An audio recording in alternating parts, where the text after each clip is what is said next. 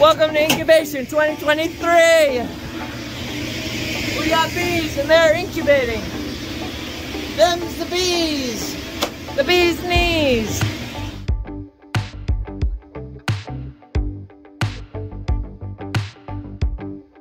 We've got our temperature up to close to 30 degrees. Right around there, we got air going. I was stuck in Utah with a fuel pump that broke on my car, but I'm finally back and the team did great. And they're stacked, looking fantastic. So now I'm back. This is probably day 3 of incubation, so there's not going to be really any too major difference here in the bee larva if I open them up, so we'll just leave them as is for right now. But with our new trays, these are awesome. You can stack them.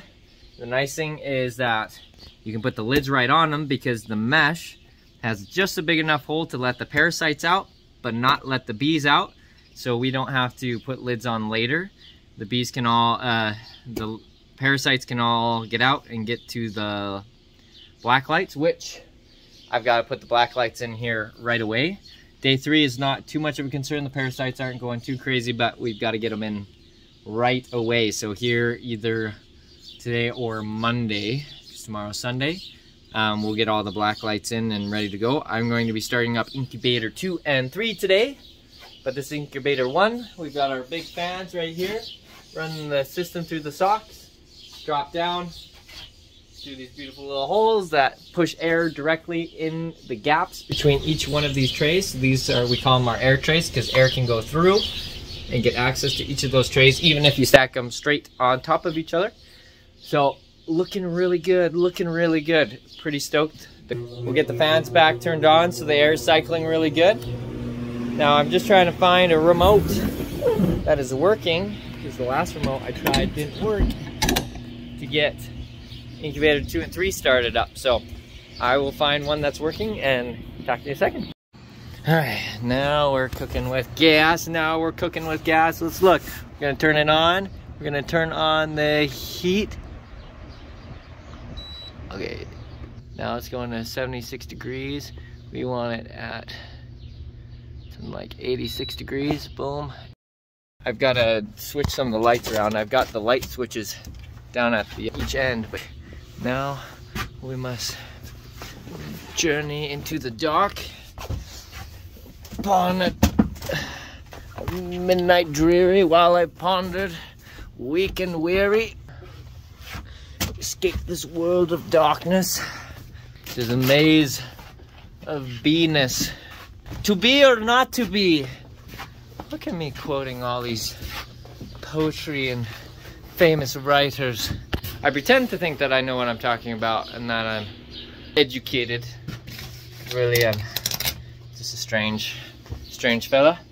If we take a look at this whole container, we have around 1,600 gallons in here, which is 10,000 bees per gallon. So do some rough math.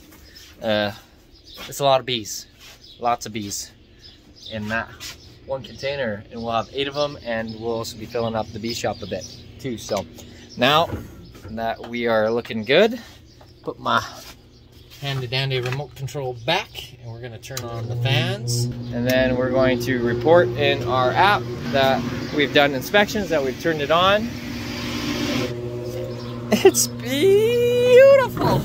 And then here in just between 22 to 25 days, bees start popping out, and we'll keep you updated and take some videos of inspections and all that fun stuff, and we'll see the different stages. Welcome to the incubation update. I'm going to show you in here, incubator 1. Only going to be here in a second. We have Vapona in here, which is to help us deal with parasites, which we have some black lights here, and you can see, I don't know, it's kind of hard to see, but if you can see those little black bugs, that is some parasites. And I need to get a little pad here so I can better see, but this is why we have the black lights, is it draws the parasites out of the trays, and then we can get a count on where we're at, and then we cleaned up. But I usually put some kind of white or neon pad here so it's easy to see, and it kind of helps them be attracted to it. We've got a couple of black lights all around, but that's what this Vapona is for. And it's not super bad for you, but you don't want to breathe it in too much. So we'll just grab a tray of bees here so you can kind of see kind of what's going on. Well, we should start seeing, because this is day 10, is we should start seeing a bit of development. We should start seeing the bee starting to form up inside there. So you can kind of see we are getting some really nice development in there. And that is going to be solid because it looks like we're a little bit further ahead than I was expecting, which is good because the canola is further ahead than we were expecting. So this one is probably a male. I'll have to check, but we'll get a better idea here soon as we start to hatch out. Alright, so I just want to show you here at another black light is that we have some parasites here on the ground, and you always have some and you're always trying to kill them, but this is a good sign. We don't have an outrageous amount of parasites, but they're also dead, which means that our Vapona is working, but we may need to add a little bit more Vapona, because you don't want the parasites to live long enough that they can get all the way out to the black light, or that means they're doing damage to the bees. You kind of want them to die in the tray. But if they're dying, if no parasites are coming out, you may be overdoing the Vapona, and you may be killing all the parasites easily within the trays, but then you may also be doing damage to the bees. And so you're kind of doing this little balancing act, is you just want a little bit of parasites coming out to show that you're not overdoing it, but you don't want to underdo it either. So it's a bit of a tricky balance for sure. So I hang the Vapona up on here because the air gets sucked through here and goes out that way, and if we put these strips here, the fumes from the Vapona goes through and through these socks and then spreads it evenly throughout the container. And here with incubator 3, because you can see we have a couple little parasites coming out, and we're just putting the Vapona in, so we know it's the right time because they're starting to hatch out and things. And so it's that also helps us to know when to put Vapona in, when it's time to take it out, is tracking all of these parasite populations. Okay, so another trick you can do for checking parasites is you can stick a plain white piece of paper on top of one tray, and this works best if you're doing them on lids so that there's mesh on the bottom of this the tray there. But then if you're seeing parasites dead on this white piece of paper, that's like perfect, because they're dying as they're coming out of the tray, but not making it all the way to the black light, but not dying before they come out of the tray, which means you're overkilling them. So it's working good. Okay, so I got a couple samples for you. You can see we've got a little bee in there. We're starting to get antenna forming. We got the darkening of the eyes.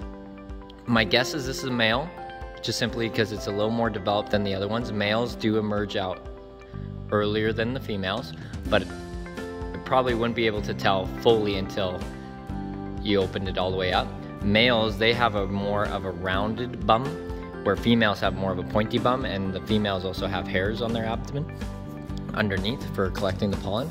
But so you can see that's a little live bee in there just developing and forming, and so they're going to continue in darkening in color, but they start from that little white maggot kind of look, and they darken and develop. And it's kind of crazy that it's only been in there a couple of days, 10 days, and it's already turning into a bee. So now this one, this is an interesting sample. See that little pinhole there? That is where a parasite has eaten out.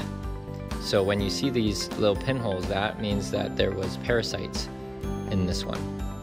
So that's when we're looking in trays and we can see how many of these have the pinholes. That's another way we look at for parasites. And this one right here, you can just see there's some mold and disease, it looks like, on this one, and so that's an unhealthy looking one. So those are just some that I sampled here. And then this one right here, this one's in a bag, and I could pull it out, but you can see inside it's just like a solid, almost caramel color inside that pod. And what that is what we call a pollen ball. It's just that, it's just no bee, no egg was laid in there. It's just solid pollen or food source that the mommy put food in there, but then sealed it and didn't actually lay an egg. So these are different things that as we're sampling, we're looking for and getting counts of and trying to see what stage we're at, see the health of the bees, get live counts, all those kind of things.